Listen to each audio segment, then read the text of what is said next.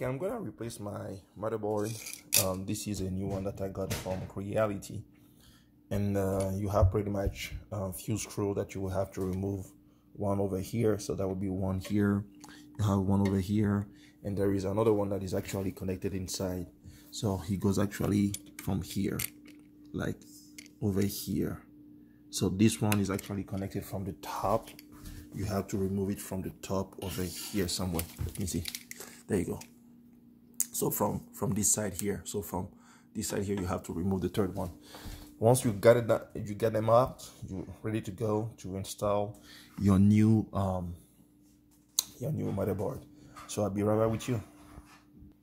And to remove the board, you have actually 4 screws, one here, one somewhere over here, and then one somewhere over here, right, and one somewhere under here.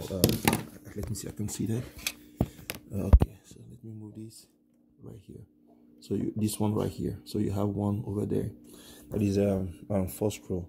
So I'm gonna remove all these and then put back the new motherboard.